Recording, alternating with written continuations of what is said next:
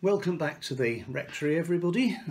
Back for another Holy Communion service. As always, there may be other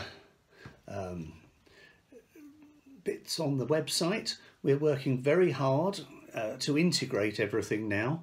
So I'm hoping that Sharon's sermon today will be incorporated at the correct point. And big thanks to Becky for doing the technical work on this. I also want to say huge thanks to Kevin, who is putting all of this on the website, and to Claire and Steve, who've helped to set it up, and of course are putting a lot else on the website as well. So always good to say thank you to start with. Thank you to you for joining in and for tuning in. And maybe now it's time just to be quiet for a moment before we start our service. As always, the responses it'll be very clear when there's something for you to say.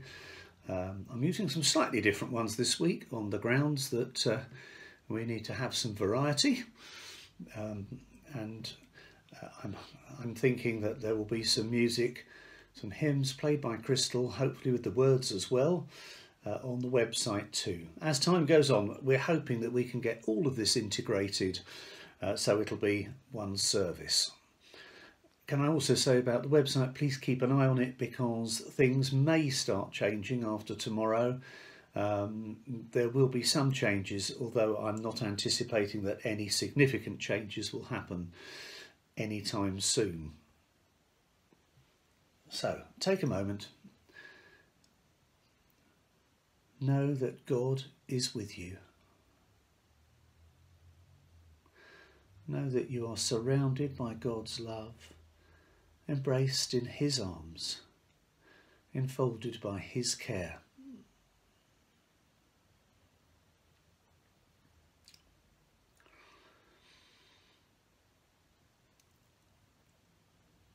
And wherever you are, wherever you're watching and joining in, the Lord be with you and also with you. Today's responses, since we're at home, I thought these were particularly appropriate. They are for the 5th Sunday of Easter. So the response is, God is at home in us. That's a nice way of thinking about lockdown.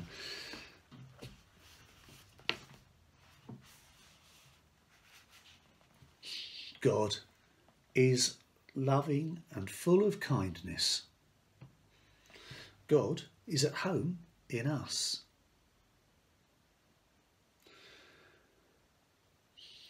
God is welcoming and full of beauty. God is at home in us. God is forgiving and full of justice. God is at home in us. God is with us. We are God's people. God is at home in us.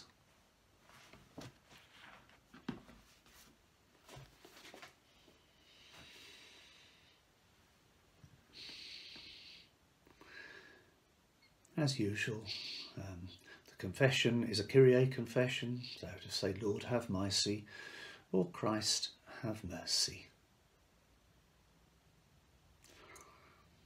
Like Mary at the empty tomb, we fail to grasp the wonder of your presence. Lord, have mercy. Like the disciples behind locked doors, we are afraid to be seen as your followers. Christ, have mercy. Christ, have mercy. Like Thomas in the upper room, we are slow to believe. Lord, have mercy.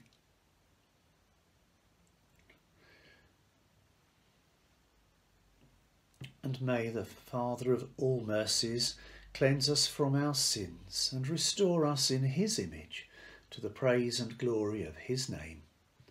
Through Jesus Christ our Lord. Amen.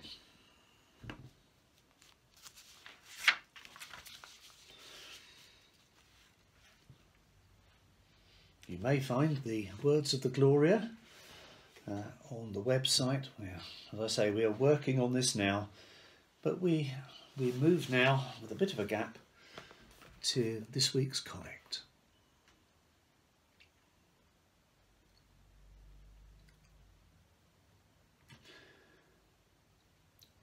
Risen Christ, your wounds declare your love for the world and the wonder of your risen life.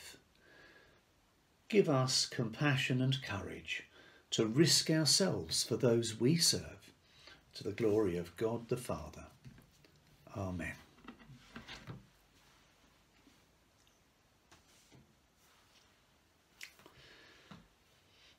And this week's epistle is from Peter's first letter, the second chapter.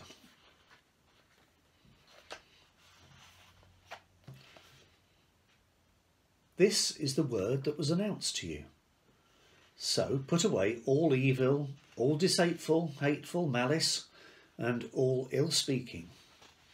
As newborn babies, long for the spiritual milk, the real stuff, not watered down. That is what will make you grow up to salvation, if indeed you have tasted that the Lord is gracious. Come to him, to that living stone. Humans rejected him, but God chose him and values him very highly. Like living stones yourselves, you are being built up into a spiritual house, to be a holy priesthood, to offer spiritual sacrifices that will be well-pleasing to God through Jesus the Messiah. That's why it stands in Scripture, "Look, I'm setting up in Zion a chosen, precious cornerstone. Believe in him, you'll not be ashamed." He is indeed precious for you believers. But when people don't believe, the stone which the builders rejected has become the head cornerstone, and a stone of stumbling and a rock of offence. They stumble as they disobey the word, which was indeed their destiny. But you are a chosen race, a royal priesthood, a holy nation, a people for God's possession. Your purpose is to announce the virtuous deeds of the one who called you out of darkness into his amazing light. Once you were no people, now you are God's people. Once you had not received mercy, now you have received mercy. This is the word of the Lord. Thanks be to God. And now I hand over to Sharon. May I speak in the name of the Father, the Son and the Holy Spirit. It's not hard to understand why this text is so often used in a burial liturgy. Death troubles our hearts and we want to find some balance, stability and harmony. This text, however, is about more than the afterlife. It has something to say right here and now. It speaks to the very circumstances that trouble our hearts today. So, what troubles your heart today? Apart from the obvious worries of today, the COVID-19 virus, will I get it? Will someone I know get it? Will they survive? Will I be able to see my family, 2 of whom are in the front line of the virus every day? Will I get back to work soon, see friends, go to church? People are struggling every day to survive and manage on the little they have. No jobs, no money, no food. How much longer will it last? Then, of course, there are all the thoughts and prayers we have offered in the last couple of years for the wider issues. Violence and suffering in the world in too many places. Immigrants and refugees, gun violence, racism and poverty. Bullying, suicides. I think about ISIS and the increasing tensions around the globe. Our political situation. Brexit, what happened to that seems so long ago but is still an ongoing issue. Our already strained NHS, who have been amazing along with all those other people who have helped to get us through this. There are those grieving and mourning the death of a loved one, families that are struggling, couples that are divorcing, children that are hungry, and people that are hanging on by a thread. I think about my own sorrows, losses and disappointments. It's easy to be troubled. None of us gets through this life without a troubled heart. What would you add to my list? What is troubling your heart today? Do not let your hearts be troubled. Jesus said these words on the night of the Last Supper. Jesus has announced his departure from this world, his death. Feet have been washed. Judas has left the table and stepped into the night time of betrayal. Peter will break his silence with a threefold denial. Thomas is lost and asks, how can we know the way? Philip has lost his centre and can't see what's right in front of him. Lord, show us the Father and we will be satisfied, he says. Do not let your hearts be troubled, Jesus says. Do not let your hearts be troubled. Are you kidding me? Is Jesus really serious about that? Does he know what's happening in our lives and in our world? How can Jesus say that with a straight face when he was troubled at seeing Mary and the Jews weeping at the death of Lazarus, when he himself said that his own soul is troubled, and when St. John tells us that Jesus was troubled in spirit?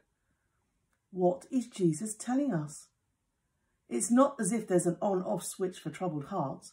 How do we begin to make sense of today's gospel in a world whose heart is constantly troubled? Think about times when your heart has been troubled. Maybe it is now. What does that feel like? We all experience it in our own ways, but see if this sounds familiar. Isolated, paralysed, overwhelmed, powerless, off balance, out of control, disconnected, afraid, thoughts spinning in your head, no stability, despair, grief, tears, anger. Do you recognise any of those? In the midst of a troubled heart, the unspoken question is this: will the centre hold, or is everything collapsing around us? Thomas and Philip are feeling the collapse. Much of the world is. Perhaps you are too. Will the centre hold? That's our question. Do not let your hearts be troubled. Jesus recognises that our hearts are troubled. He's not warning us about a future condition. He knows the troubling has already begun. He can see it in us because he's experienced it within himself. He knows that our lives and our world are not defined by or limited to what troubles. What if not letting our hearts be troubled begins with looking into our hearts and seeing and naming those troubles? That means facing ourselves, our lives, our world. That may be the first and most difficult thing Jesus asks of us in today's gospel. I don't know about you, but sometimes I don't want to see. I don't want to name. It's too difficult and too painful. It takes me too close to the edge of the abyss and a free fall into collapsing life and a collapsing world. Lord, we do not know where you are going. How can we know the way? Thomas speaks for us all. We've lost our centre. How do we re-centre? Where do we go when it seems everything is collapsing around us? Here's the paradox. Sometimes we have to lose our centre in order to find it. I want to be clear about this. I'm not suggesting that God purposely decenters us. Decentering happens. It's part of life. It's a part of the human condition. Sometimes it comes out of circumstances we didn't create or choose, much like the situation we find ourselves in at this time. Other times it is a consequence of our own choices or actions. Regardless, Jesus says that it's not a place to stay or a way to live. It is not the life he lives or offers us. If your heart is troubled, then it's time to recenter. Recentering doesn't mean our hearts won't be troubled. It doesn't necessarily fix the problem, whatever it might be. It means that our lives are tethered to something greater than ourselves. It means that our hearts are held secure by the divine life and that we are not free-falling into the abyss. Jesus is reminding us that there is a centre and it is not us. It is not the UK and her laws and government. It's not the church and her creeds and doctrines. It is not our success, accomplishments, position or power. We do not have to be the centre, nor do we need to establish it. In fact, we can't. Instead, we awaken to it. We already know the way to and the place of this centre, Jesus says. Lord, show us the Father and we will be satisfied. Philip says to Jesus. He bought into the lie that the Father is apart from, outside of, and distant from himself. The centre, however, is within. The Father's house is within. The kingdom is within. Wherever you go, there is a centre. Wherever you face, there is a centre. Whoever you are, there is the centre. Regardless of what troubles, there is the centre. Wherever you are, there is the centre. Not because you are the centre, but because God is within. In the language of today's gospel, the centre is the Father's house, and there are many dwelling places in this house. In the Father's house, there is a dwelling place for every troubled heart. I'm not talking about the afterlife. I'm talking about the dwelling places in the ways God's life intersects with our own. Mercy, forgiveness, justice, generosity, compassion, healing, love, beauty, wisdom, hope, courage, joy, intimacy. These are the dwelling places for troubled hearts, places of recentering. Every time we live into and express the divine attributes in our way of being, with our words or by our actions, we regain our centre, restore balance, and take up residence in the Father's house.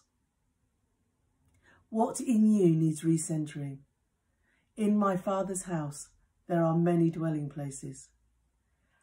How might centeredness, balance, and harmony within yourself help you see and respond to your troubles or the troubles of the world differently? In my Father's house, there are many dwelling places. What if, in the midst of troubles, your heart could maintain a normal rhythm and beat with God's life? In my Father's house, there are many dwelling places. In my Father's house, there are many dwelling places. I hear those words and I imagine a sign blinking like a heartbeat. Rooms available, rooms available, rooms available. Amen.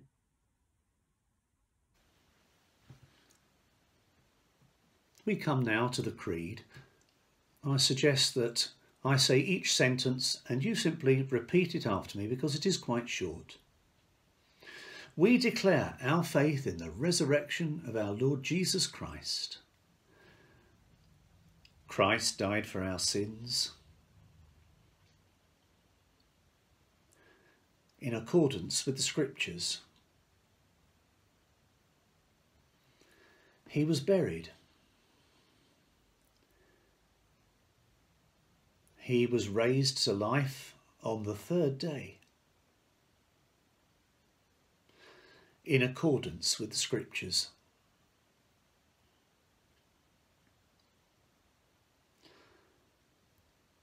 Afterwards, he appeared to his followers and to all the apostles. This we have received,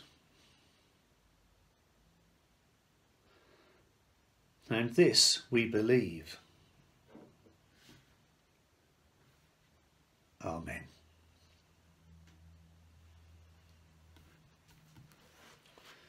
We come now to our prayers.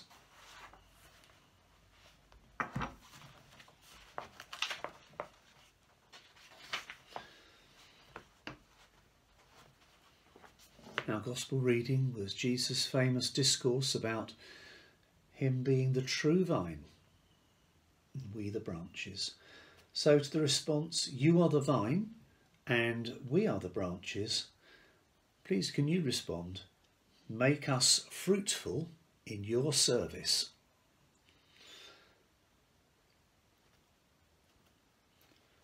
Jesus, our Saviour and friend, we come to you with our requests and concerns, many as they are, saying, you are the vine and we are the branches.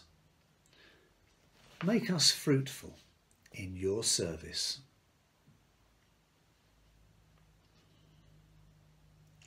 Bless and guide all your people as we work and witness to your saving love in a world confused torn apart not only by disease but even more by fears about the financial future. Cut away from us anything that is unfruitful and make us obedient to your commission to worship you in spirit and in truth, and to make disciples of all peoples. At the moment, we can't do that in any of the ways that we have done for the last 2,000 years. So we pray particularly for all who are playing any part in spreading the good news of Jesus through social media, through videos, YouTube, and whatever means is available. We pray not only for those who preach, but also for those who are dealing with the technicalities, those who are preparing music. Help us to find new ways of making disciples and bringing good news, even as people are largely restricted still to their own homes. May we be good news, whether on screen or in person, as we supply help and care for others.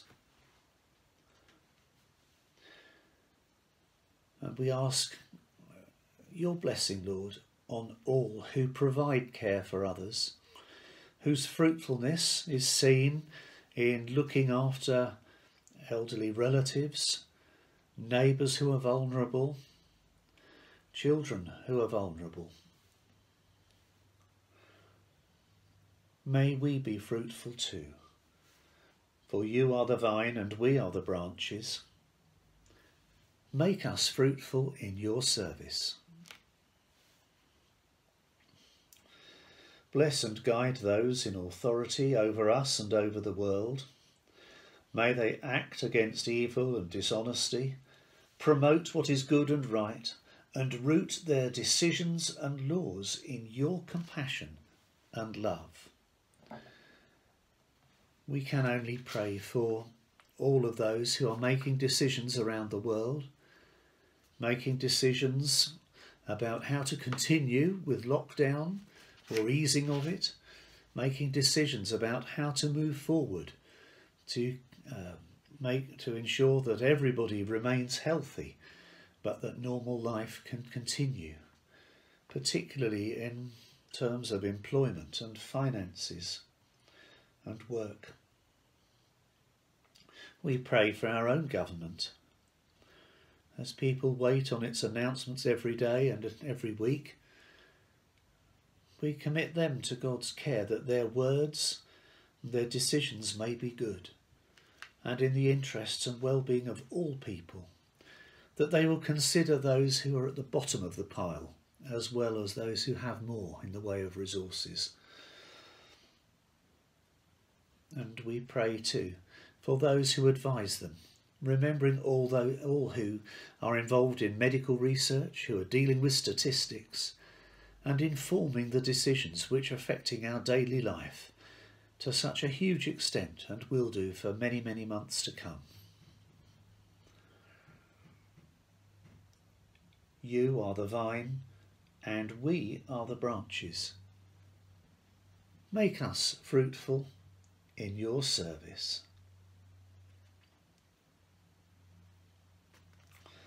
Bless and guide those who bring comfort as counsellors, carers and aid workers.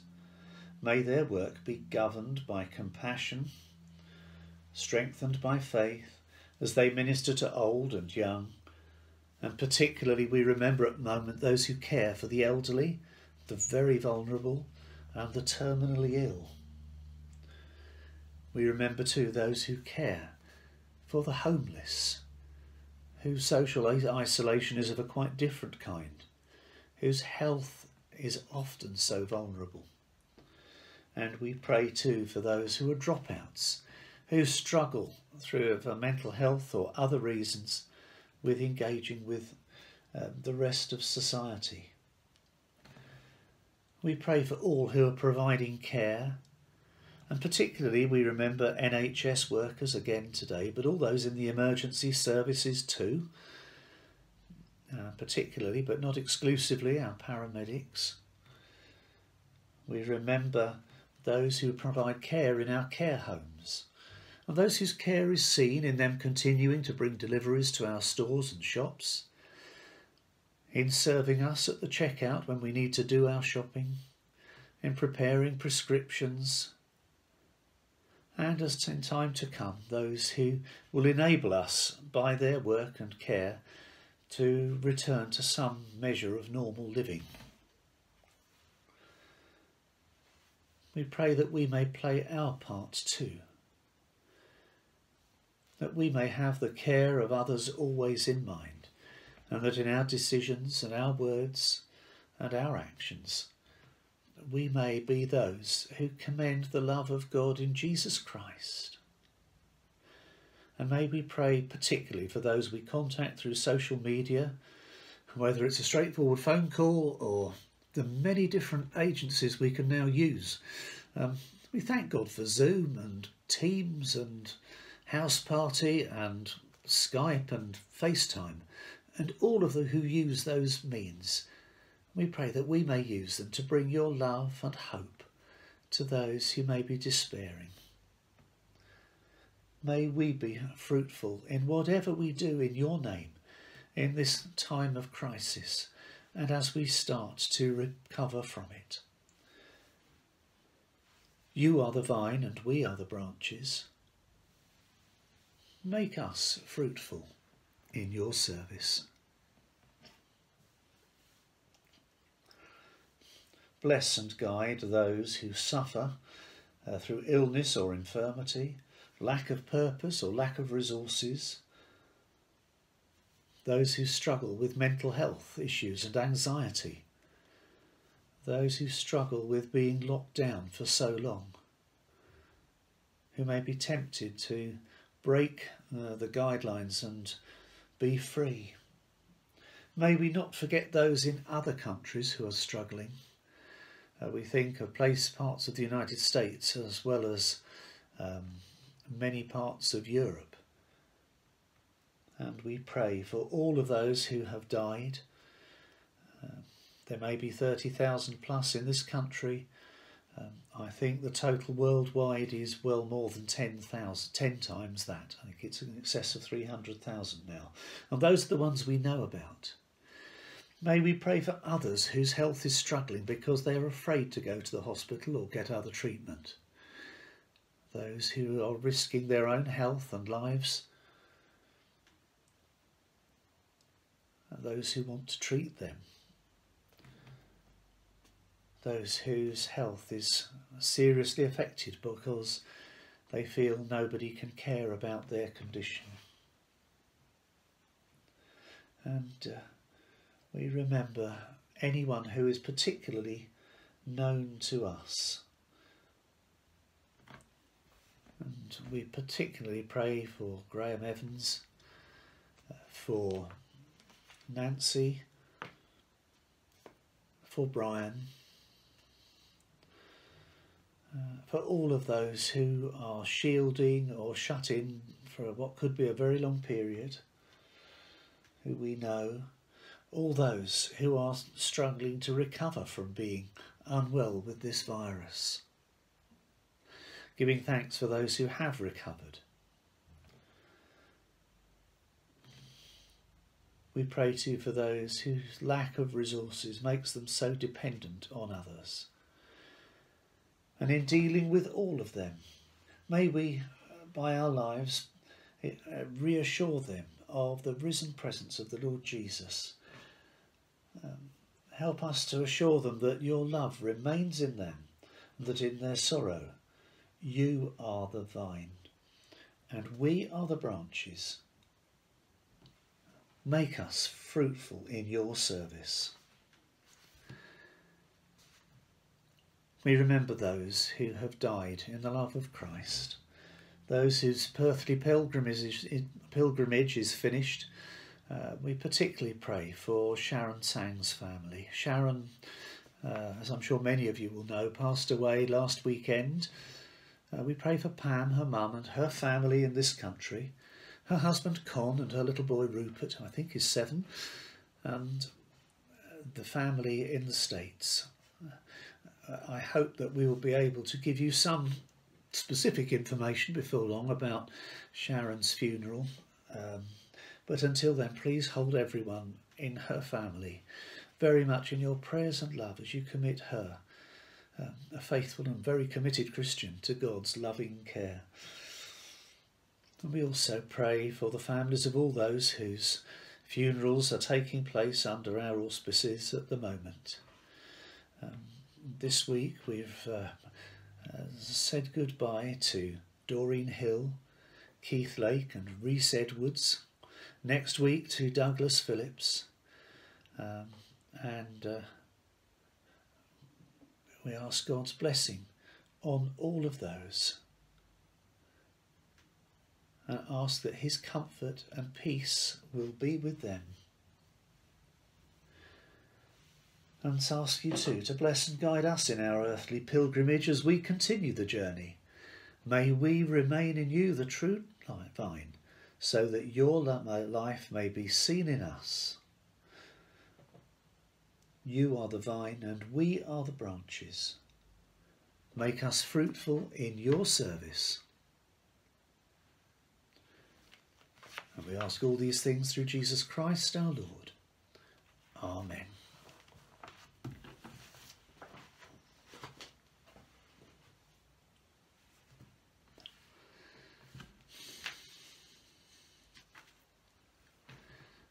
Remember, there are a lot of people joining us at different points, and although you may not see them, many of your friends, those you worship with, and you are worshipping with them now, by the way, don't forget that, they want to share the peace as we always have done so enthusiastically. And so we remember that the risen Christ came and stood among his disciples and said, "Peace be with you." Then they were glad when they saw the Lord. Hallelujah. The peace of the Lord be always with you, and also with you. And if you have anyone else in your household to share the peace with, please do that now.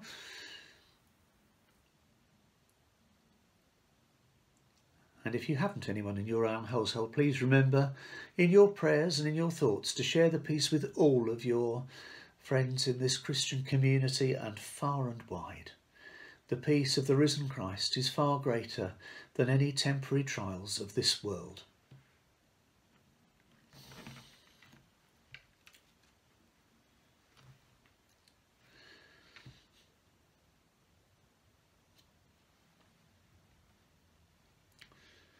If you would like, or you have done before, to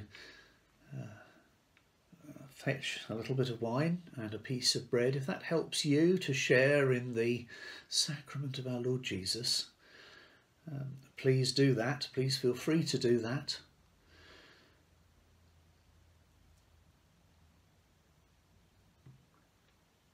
But I have the bread and the wine here, so we will use the usual responses. You know the response, I'm sure. With this bread that we bring, we will remember Jesus. With this wine that we bring, we will remember Jesus. Bread for his body, wine for his blood, gifts from God to his table we bring. We will remember Jesus.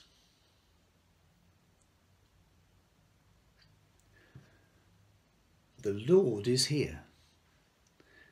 His Spirit is with us. Lift up your hearts. We lift them to the Lord.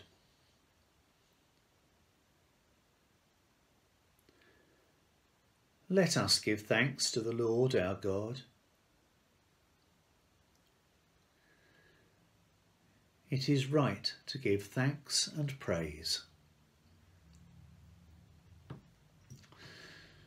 Father, you made the world and love your creation. You gave your Son, Jesus Christ, to be our Saviour. His dying and rising have set us free from sin and death. But chiefly are we bound to praise you because you raised him gloriously from the dead. For he is the true Paschal Lamb who was offered for us and has taken away the sin of the world. By his death he has destroyed death, and by his rising to life again he has restored to us everlasting life. And so we gladly thank you, with saints and angels praising you and saying, Holy, holy, holy Lord, God of power and might. Heaven and earth are full of your glory. Hosanna in the highest.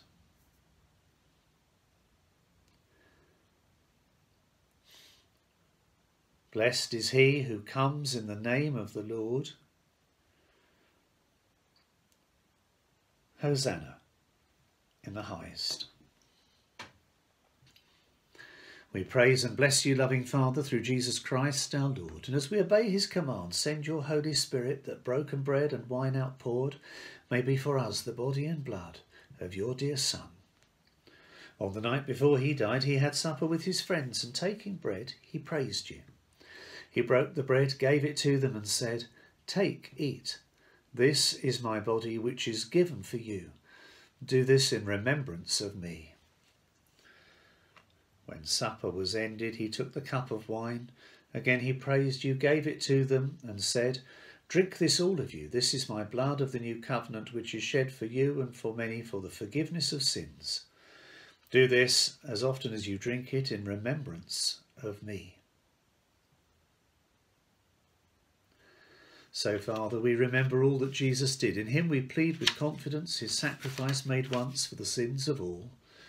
Bringing before you the bread of life and the cup of salvation, we proclaim his death and resurrection until he comes in glory. Jesus Christ is Lord. Lord, by your cross and resurrection, you have set us free. You are the Saviour of the world. Lord of all life, help us to work together for that day when your kingdom comes and justice and mercy will be seen in all the earth. Look with favour on your people, gather us in your loving arms, and bring us with Peter, Francis, and all the saints to feast at your table in heaven. Through Christ, with Christ, and in Christ, in the unity of the Holy Spirit, all honour and glory are yours, O loving Father, for ever and ever. Amen.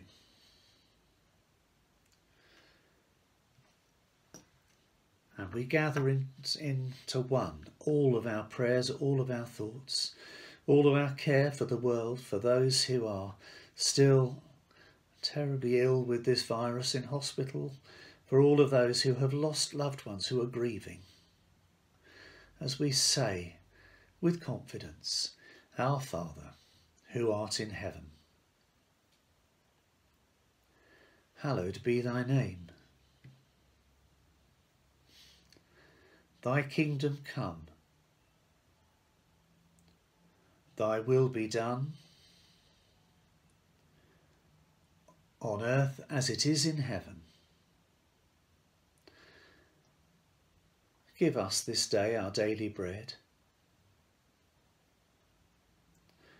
and forgive us our trespasses, as we forgive those who trespass against us. And lead us not into temptation, but deliver us from evil.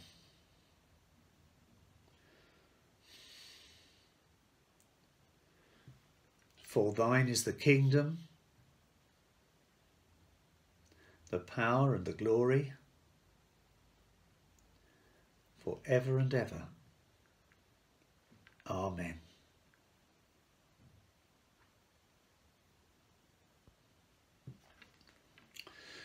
We break this bread to share in the body of Christ.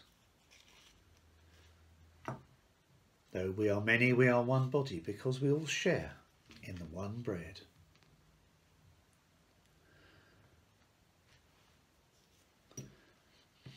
Jesus, Lamb of God, have mercy on us.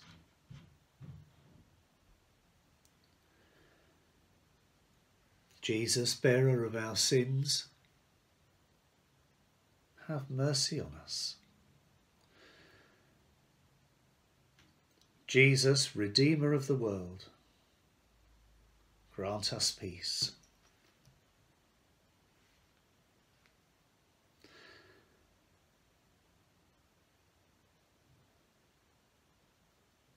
Alleluia, Christ our Passover is sacrificed for us. Therefore let us keep the feast. Alleluia.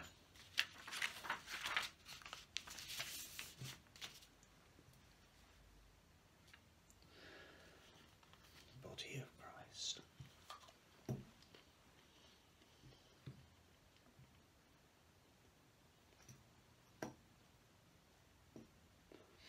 The blood of Christ.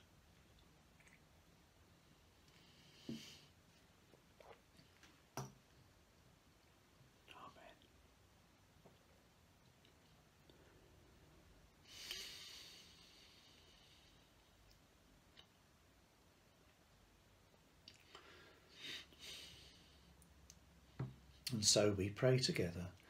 God of truth, we have seen with our eyes and touched with our hands the bread of life.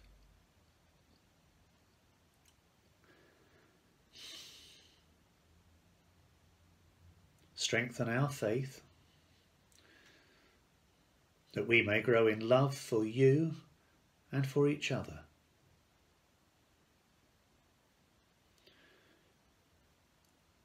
Through Jesus Christ our Lord. Amen.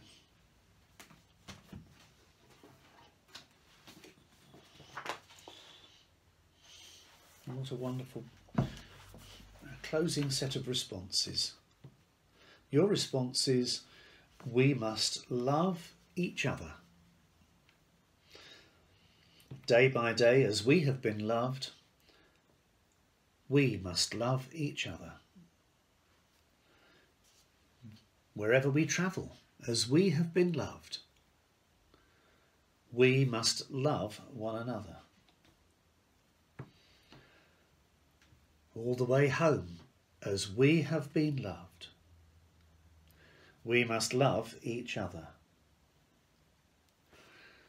Our old life is ended. God is making us new. We must love each other. And the blessing of God Almighty, the Father, the Son, and the Holy Spirit be among us and remain with us, with everyone we love and pray for, with our community, with those who are struggling in any way as a result of the present crisis,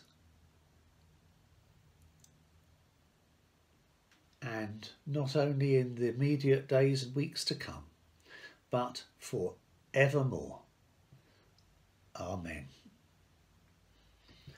Go in the peace of Christ. Alleluia, alleluia. Thanks be to God. Alleluia, alleluia. I look forward to seeing you again next week. There may be some changes a little bit to the format, which will improve it. We're getting used to this now as a way of working. I think we're going to need to for quite a while yet. But thank you for joining. Thank you for being with us. And we look forward to next time, but even more to the time when we may finally join together in worship and praise, in fellowship and love one with another. So, hope you enjoy your after-church refreshments now, whatever they are. Perhaps you've got some toasting liquid from yesterday to finish off, or whatever you would like. God bless you all, and I shall see you all very soon. Morning all, happy Easter 5. So this morning we have got Praise My Soul, the King of Heaven, Jesus, Lover of My Soul, Gather Around, and then the communion hymns, Love is His Word, and in bread we bring you. And then the final hymn, Here in This Place.